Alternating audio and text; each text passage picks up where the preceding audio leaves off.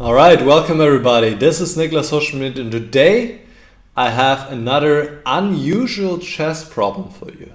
We all know these kind of positions where it's like white to checkmate in 2 moves, white to checkmate in 3 moves, something like this. Well, I have a different kind of task for you today, and that is white to not checkmate in 1 move. So you have to find a move for white in this position with which white does not checkmate. It's a really interesting kind of setup and also not so easy to figure it out how white doesn't checkmate his opponent. So let's see the position for a moment. We have the king on e4 stuck in the middle of the board and white's king is on g8.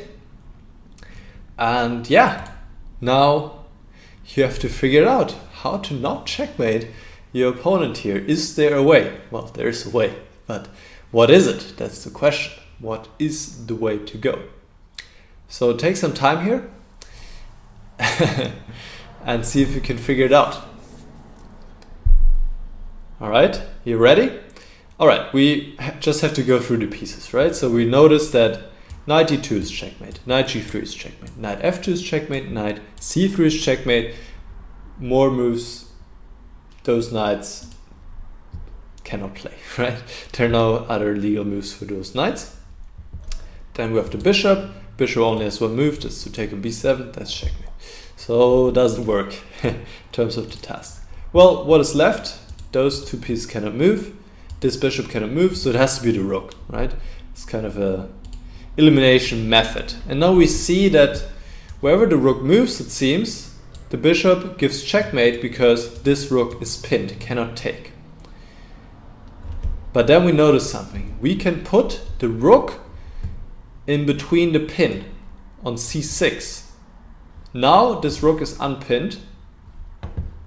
The bishop is not pinning it anymore and the rook can take this bishop and it's not checkmate. Actually, can white checkmate in 1 move from here? I believe so. Well, of course, those moves still work, but also moves like rook c7 would work. What a tease here to not checkmate the opponent 1, but give him one more chance, 1 more move, and then checkmate him next move.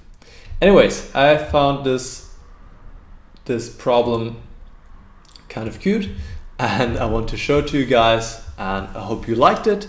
Let me know in the comments. Also, if you have any other suggestions for problems like that, I quite like them, and then I'll see you again next time.